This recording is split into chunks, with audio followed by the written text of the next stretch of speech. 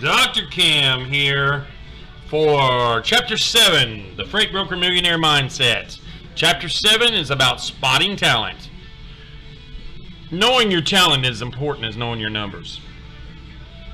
The people you surround yourself with in your organization make or break your success. No one succeeds alone. No one. The individuals you hire, promote, or entrust with critical information, the professionals you expect to execute your company mission, are the greatest and your greatest competitive advantage or the biggest downfall. They're the champions for your company or a substantial drain on time, money, resources, and potential. So many times business owners recruit and develop leaders without realizing that their hiring and developing choices are random, impulsive, disjointed, or disconnected to their objectives and strategies. Their choices are not adding value.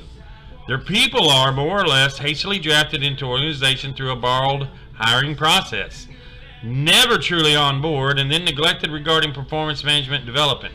It's no wonder so many employees and leaders feel disengaged, uninspired, and checked out.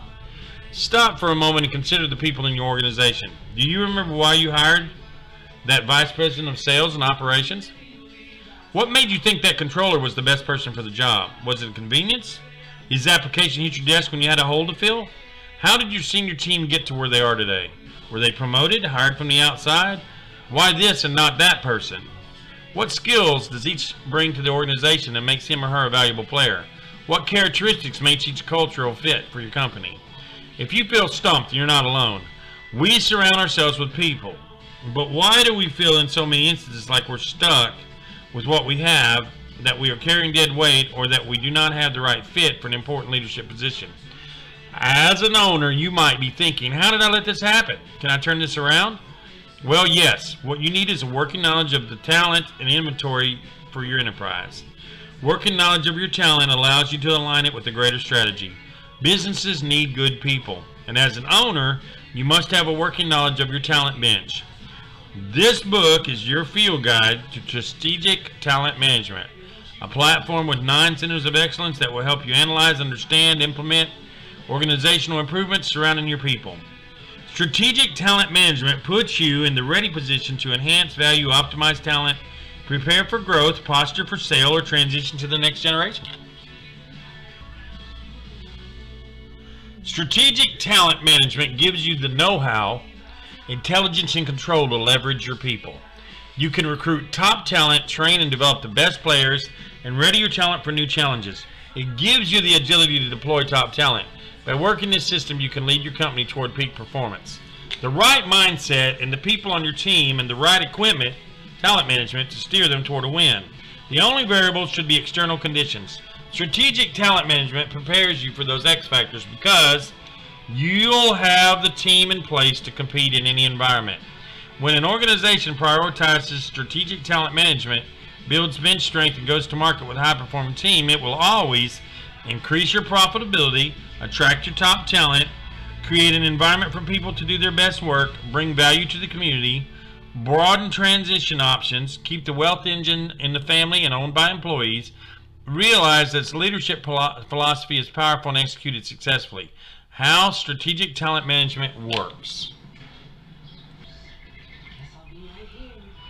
With strategic talent management, you start where you are and address your greatest people pain. Many owners begin this journey by identifying a single problem, such as recruiting. Then a trend is spotted. Perhaps the business repeatedly recruits and hires people who fail the organization after 6 months. Working through the 9 centers of excellence, you'll prioritize what competencies require the greatest attention immediately. Then you'll work through the strategic talent management continuum. The framework is fundamental. While the processes are designed to suit your company's human capital needs, and you'll draw from the framework provided in this book to support a new way of thinking about strategic talent management in your company. There might be pieces or parts of talent management continuum already in place at your organization that you can rely on, but there'll always be holes. Those gaps are where errors in hiring and the way we deal with people occur together. Here's how the strategic talent management framework is organized. Strategy and culture. These bookend strategic talent management so that your people are intrinsically connected to your drivers for success. Corridors. These are 3 key components for creating a talent infrastructure for your company. You can think of the corridors as levels of the process, and they align with the life cycle of your talent. These strategic talent management corridors are talent acquisition, talent development, and talent deployment. As a strategic talent management case study, Mark Zuckerberg's success is undeniable. His decisions have come a long way, but one may ask how he managed to achieve all of this. What are the secrets behind his indomitable rise? The following list shows the answers to this interesting question. Early goal setting. Most of Mark Zuckerberg's early life was marked with numerous computer project attempts, but when he saw the potential of Facebook, he immediately focused on it and thought of bigger things. He was a visionary and dreamt of making Facebook a tool that would make the world more open. Creating a fast and effective global communication network was his ultimate goal. Never settling for less. Initially, Facebook was just a pastime, but because of his determined personality, he pursued to make it bigger. His goal served as his motivation to make Facebook as big as possible. He refused to sell Facebook because he did not want it to be subdued by a larger corporation. He already envisioned Facebook as a global project. The changes that he made on this project were not intended to make it better. Step by step. Just he wanted to make developments that were bigger, bolder, and more useful. Always start small, but aim big. As previously stated, Facebook was just a school project. Even if Mark already had big goals, he knew that starting small was the most effective way to start his venture. He had the patience to spare even in the struggling years of his project. Instead of waiting for a bigger source of capital, he made the most out of his limited resources. He started his project in his dormitory with the help of his friends and only moved to Palo Alto when they deemed it necessary. Up to this day, he still cherishes his humble beginnings and proudly recalls them whenever the opportunity arises.